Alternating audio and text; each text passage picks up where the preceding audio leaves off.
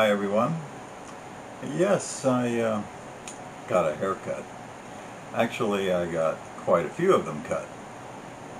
There's your dad joke for the day.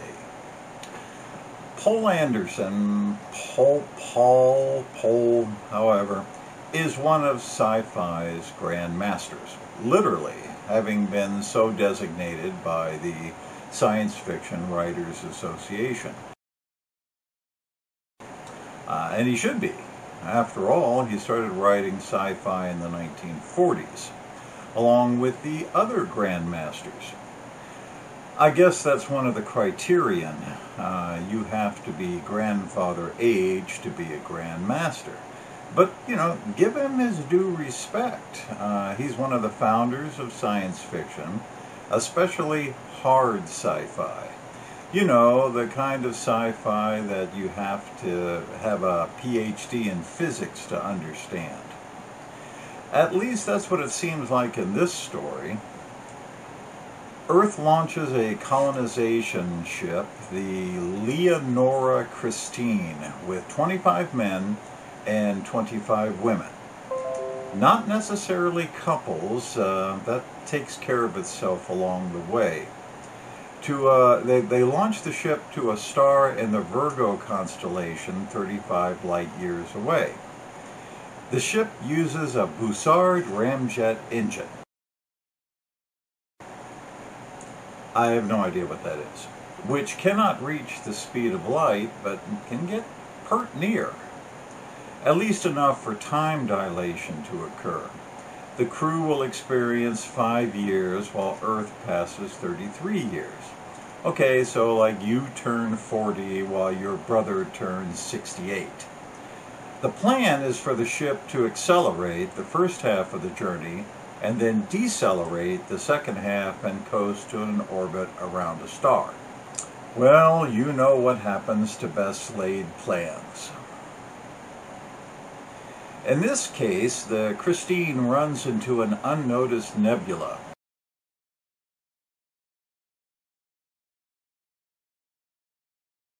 Which fouls up the ramjet decelerators. So go out and fix them. Except they can't. The ramjet protects them from space radiation. So if they turn it off to do maintenance or something, they all die. Their only hope is to continue acceleration until they reach some part of space with a dearth of hydrogen and radiation, so they can shut down, fix everything, and get on with the mission.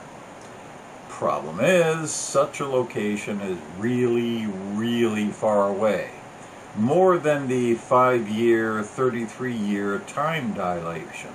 And they're going faster, which means they're approaching the speed of light. And you know what happens when you reach the speed of light. You don't? Why, you don't have a PhD in physics or something? Well, neither do I. Barely got past Algebra 2, so I spent a lot of time in this book doing my best Cro-Magnon.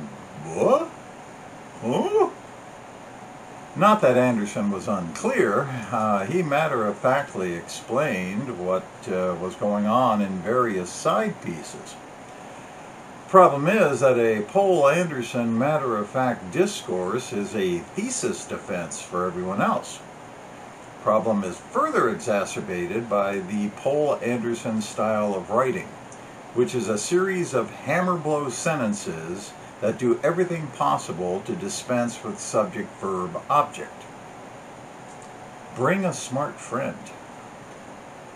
The characters on this ship are a combination of the chess club and the lacrosse team. A bunch of insufferable uber geeks with physical strength and lack of impulse control. How anybody thought this would work out, well, it is the conceit of the uber smart to think human failings don't apply to them. I mean, putting 25 couples together in a metal box for what turns out to be eternity is a bit short-sighted. The one character everybody hates is the one I like the most, Charles Raymond, the ship's constable. Yes, a constable. So somebody somewhere back in Mission Control figured there might be an issue or two, so they put a cop on board. And he is all cop. Guy would be comfortable in an SS uniform. And boy is he dedicated. You'd think after year 500,000 or so you'd lighten up a little bit. No, not this guy.